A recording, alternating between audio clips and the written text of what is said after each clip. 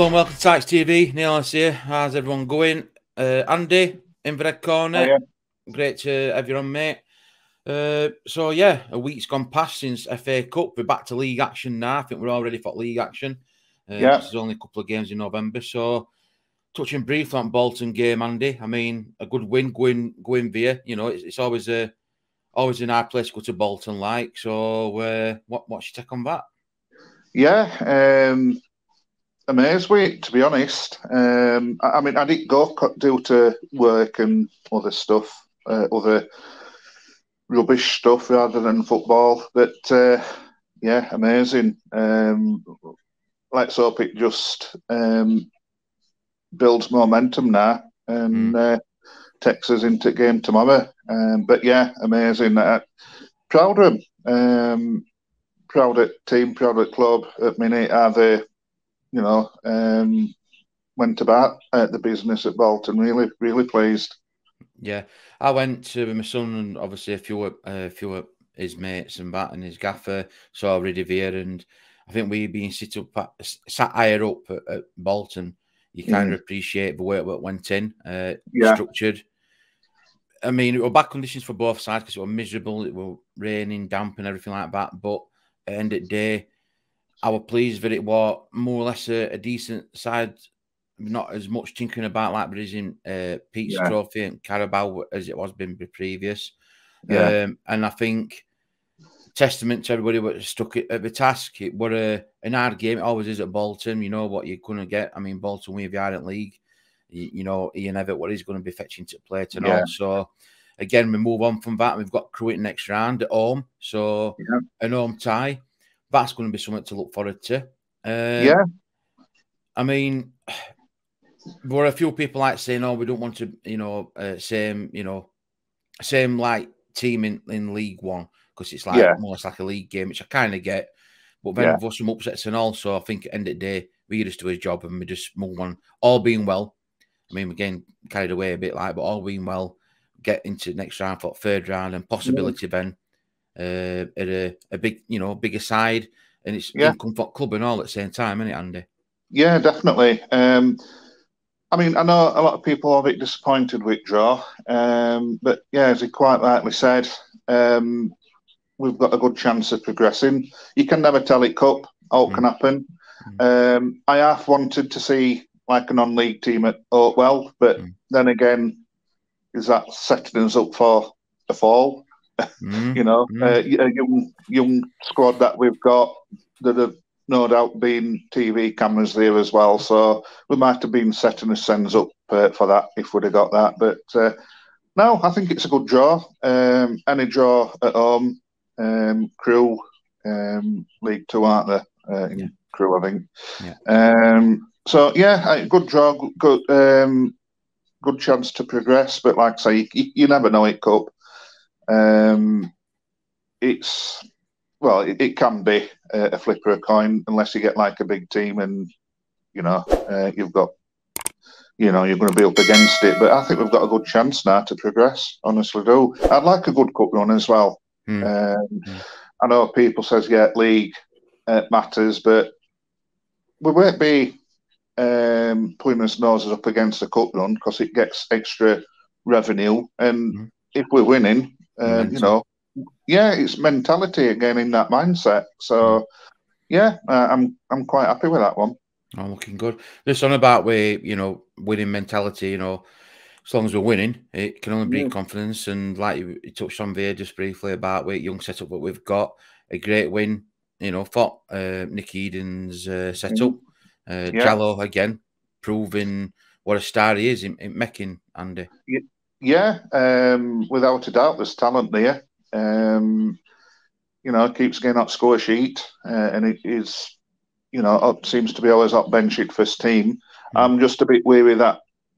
I mean, it is a big step up from under 18s into first team, and I don't think Duff will rush him. That's my only concern because it can do more harm than good. That one, I know. If they're good enough, then they're old enough. I do get that. And I've said before, people said, but Wayne Rooney started when he was more or less that age. But all due respect, he had world-class players outside of him.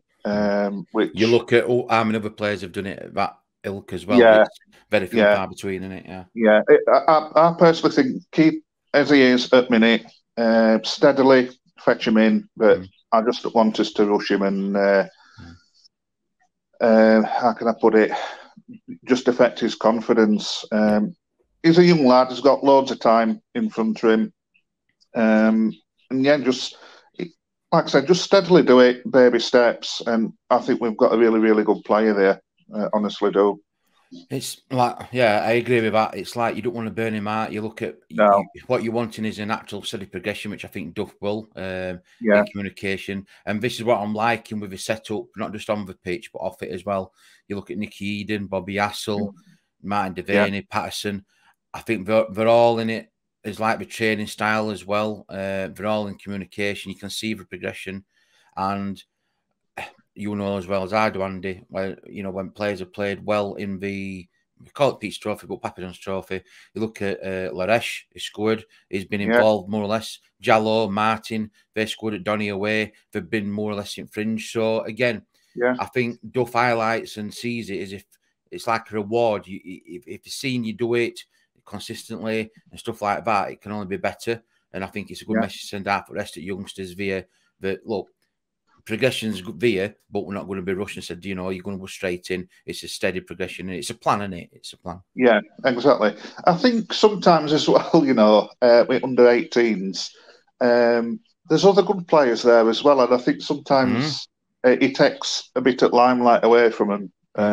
You know, I think me as a player, I'd like that because I'm just under the radar, but I know I'm doing my business, like Will Lancaster. You know, exactly. Other players have gone out on loan as well, haven't they? Great players for the age. It always seems to take limelight away from him. But he's got other good players around him, and that makes a difference. Young Dyer as well. You got, you know, there's and like I said, there's some players via, and I get where you're coming from with that. Is that I think Jallo's like doing it a minute. Dyer's not far behind, but just like your Lancasters and that, they're just behind via, is in the recognition what they're getting or not getting in some cases. But back in my mind, I'm thinking that's a good thing because at least we're going to just get on with a job, just get on and do it, and you know, be a star kind of thing. I get that. So going on to the Shrewsbury Town game. I mean, it is preview for that. Sorry, we took up a couple of minutes, but it's just a natural progression from weekend to, you know, all the way through. Not just the first team, but the rest of the setup at Barnsley. So going on to Shrewsbury Town, it were interesting to hear, Andy. We were just talking off air about this. But Steve Cottrell's at Shrewsbury, and the story that I heard on Radio Sheffield when Duff got interviewed, and I've heard a similar story before, where how much Cottrell had helped and guided Duff at Cheltenham and stuff like that. So a bit of a nice story there, but like what Duff said, sentiments aside, it's going to be a job to do against Shrewsbury. I mean, I was surprised we weren't able, to be fair, no disrespect to any Shrewsbury Town fans, that you're 10th in the league and just a point off us. And again, I think that's testament to Steve Cottrell. He's been there and done that. He's more of that kind of thing, hasn't he, Andy? Yeah, it's a strange team, Shrewsbury. Like I said to you off air, I didn't even know he was manager, if I'm honest with you. They just seemed to go under the radar, and I didn't know they were that high in league. I'll be honest, I don't really know much about Shrewsbury. Last time I was here at Shrewsbury, it was a midweek game. It must have been in late 80s. And I think they had a really young striker. I think he was called Griffiths, I think he was about the same as Jallo. I remember that. But yeah, that's last time I went to Old Gay Meadow. That was. But yeah, I don't really know much about Shrewsbury, but it looked like they, a well-organised team. Well, they've got to be in they're a tall stride, well-structured with system and what Cottrell, more or less instilled into them. I think, I was looking at work, to be honest, this morning about Shrewsbury, and I think they've got a few loan players, so it looks like they use loan system really well. So yeah, that's something that we need to look at. But it's going to be a tough game tomorrow, especially against Steve Cottrell's side. They'll be well set up, definitely. I look at it as the no disrespect to anybody watching this, and if Duff is watching this, it's not a disrespectful comment what I'm saying, but I look at it as the teacher against the pupil, if you know what I mean, is in where Steve Cottrell has done that and is not helped Duff. Duff's had to still do his own business and implement things on the pitch. But again, it's like when you look up to someone and you learn and listen and take on board and you implement your own things. And I see it as I think it's going to be a tough, tight game, this one. It is.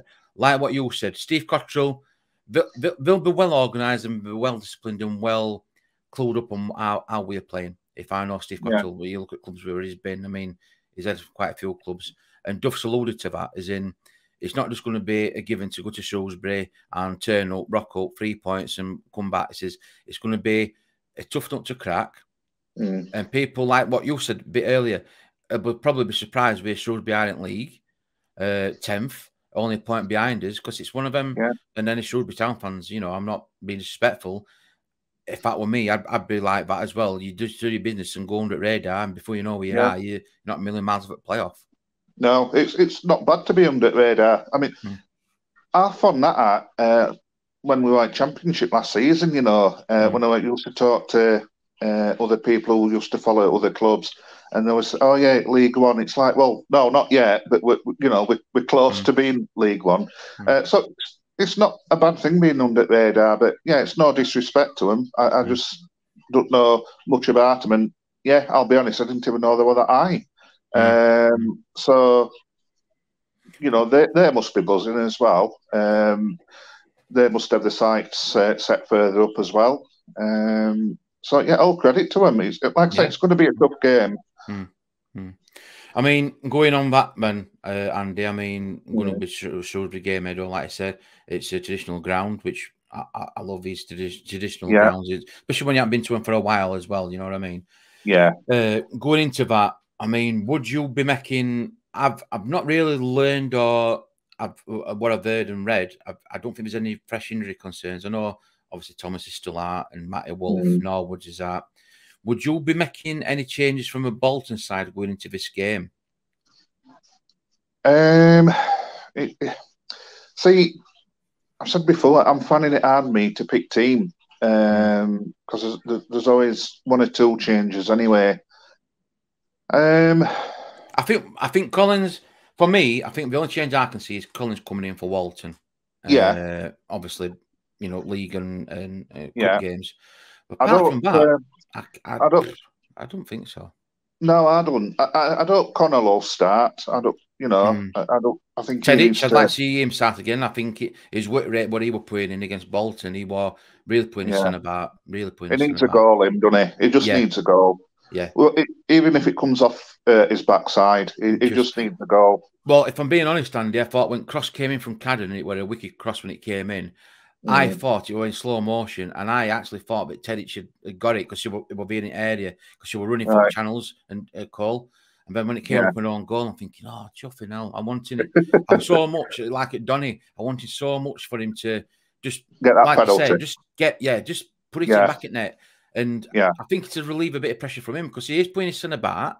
He is making it awkward for, you know, the opposition defenders. I'm thinking, just get a deflection, just get a scuff shot, let it get in, and it's fair. It's got to be playing on his mind, because I don't think he scored for. I think it would for any striker, wouldn't it? Like, really, wouldn't it? He could throw a barren spell. Yeah, but he, you know, like you just said, his work rate you can't fault. But you know, I wouldn't have any qualms about starting him. Now, him and Cole, probably good partnership. But like I say, with starting 11, when I keep predicting my team, I always get it wrong. There always seems to be a few curveballs in there what Duff puts in, but I don't know. Like I said, I'd like to see Connell start, and I won't mind Tedic starting as well. Yeah. What is it as well?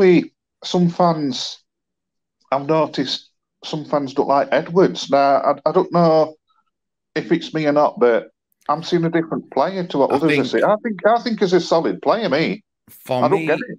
Edwards, when we were playing at right wing back, I thought we were getting fan out of position a lot. Yeah. I think since he's gone in back three, because he's been playing Edwards, Anderson, and Kitchen, I think he's looked a more solid and structured player. And I think with Williams coming in on that right side, for me, Williams, when he comes in on right side, you've got that pace and that speed in his veer. And I think with Edwards, when he's been playing veer, he can get forward, but it's for getting back part that's like vulnerable. And I think that's what's done it.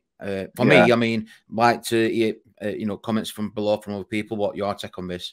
But I picked up, and not just Edwards as well, quite a bit with Cadden as well. But recently, in last game or two, he has started to show, I mean, what he can do with the deliveries. And again, it's like tracking back. But for me, I get where you're coming from with Edwards, because he came in and it was, he's not doing this. But I think for me, it's Fanny's position at centre back, and the amount of times we've got Bolton offside, so it's been worked on. And I think they're all that understanding. Now, whether, I mean, this might be one I've changed. It's a good one what you mentioned here. Whether with Shrewsbury in a bit taller side, whether he's going to go with Cundy at back instead of Edwards, I don't know.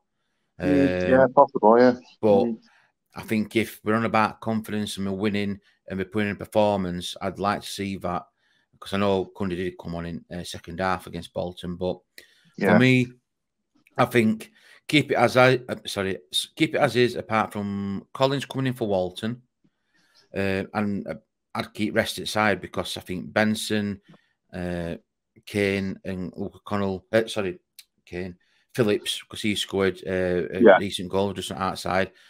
All them linked up well. I think Tedic and Cole were running into channels of bustling, and the defence looked solid as a structure.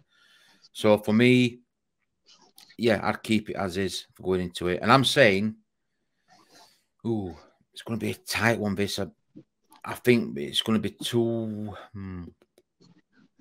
Looking at, I mean, a bit of indifferent form, a bit like us. I'm looking at Shrewsbury with 1-2, drawn 2. 1-2, lost 2, drawn the previous 2. And you look at us with 1 lost, drawn, lost 1. I'm going to go for Barnsley win 2-1.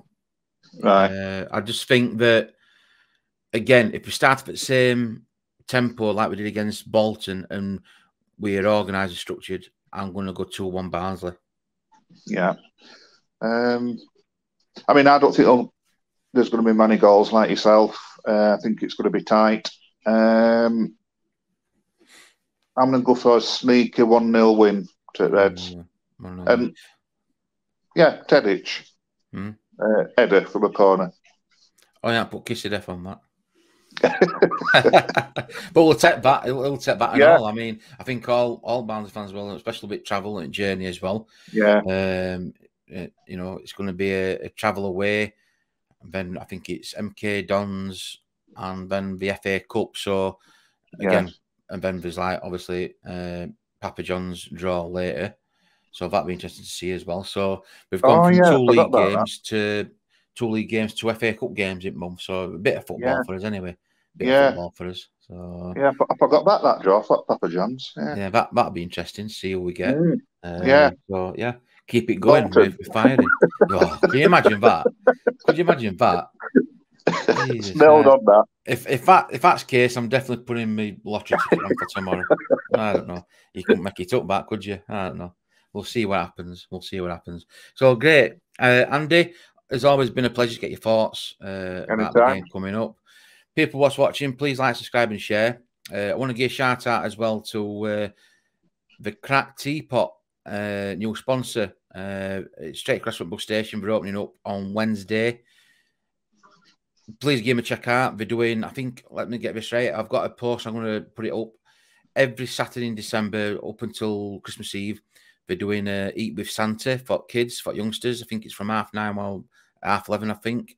And again, it's for youngsters. You've got parents and that. You can call in, take young ones. They can ever eat and meet Santa as well. So that'd be interesting for youngsters for Christmas. So thanks for the Crack Teapot as well. Please like, subscribe, and share. I've always said that. Leave your comments below. Let us know what your thoughts. Andy's going for a cheeky 1-0 win. Tedic. I'm going to 2-1. It's going to be a tough game. We all know that, but keep the momentum going and let's keep the belief going as well. One thing left to say: you Reds. You Reds.